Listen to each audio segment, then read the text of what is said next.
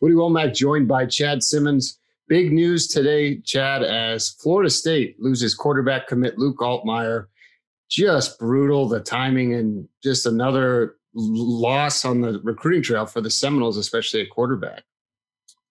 Yeah, it's a tough one for Mike Norvell and that staff in Tallahassee for sure. You know, Altmyer committed to Florida State, I believe it was February 3rd, earlier this year in 2020. So right around signing day 2020. And, you know, he knew Norvell from Memphis. They offered him early when Norvell was at Memphis. They had that connection. And that's what led him to an early commitment to Florida State.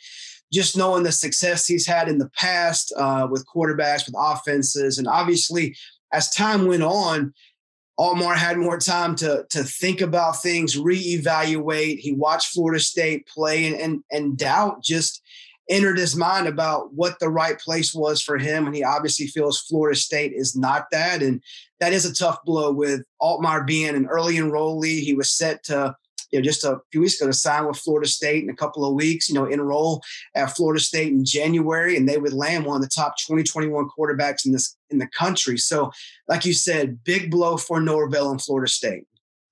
They kind of there were some rumblings in the summer. I think Alabama was calling, a few other people, and it seemed like they held them off.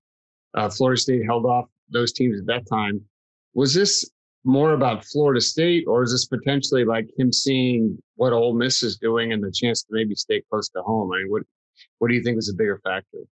I mean, I think you could probably go both ways. I probably say lean more towards, what Ole Miss is doing. I think definitely intrigues him, and what Lane Kiffin, Jeff Lebby have done offensively at Ole Miss, what they've done with Matt Corral, who had one foot out the door when Kiffin came in, to see what they've done offensively and just quarterback-wise, and to know what he can do, like you said, closer to home, in-state school. And nothing about, I don't think Florida State completely turned him away. He still mentioned he believes in Norvell, what he can do with quarterbacks and offensively, but the chance to stay at home at an in-state school, and he's been able to watch for, a couple of months now what Ole Miss has done offensively, and kind of see himself in that role. And I think he doesn't get credit for what he can do, with his legs, mobility, and to kind of see what he's done with Matt Corral at Ole Miss. I think that probably weighs more on him than what maybe hasn't been done at Florida State. Or any idea where the Seminoles turn now? I mean, they like you said, they locked in Altmyer early. He was their guy. What do they try to do to salvage now over the next week or two? Yeah, I don't know if anybody knows what they can do now. I mean, they've had a tough season. And like you said, I mean, with the December window coming up, December 16th, 2 weeks and 2 days away from the early signing period, where do you go? This is a different year.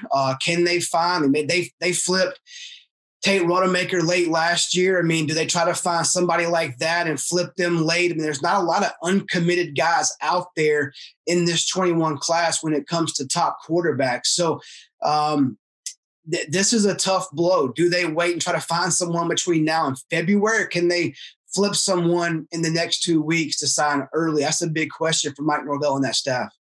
All right, yeah, they're probably going to have to look to the transfer market. I mean, it seems like slim pickings. So, all right, Chad, bad, tough blow for the Seminoles.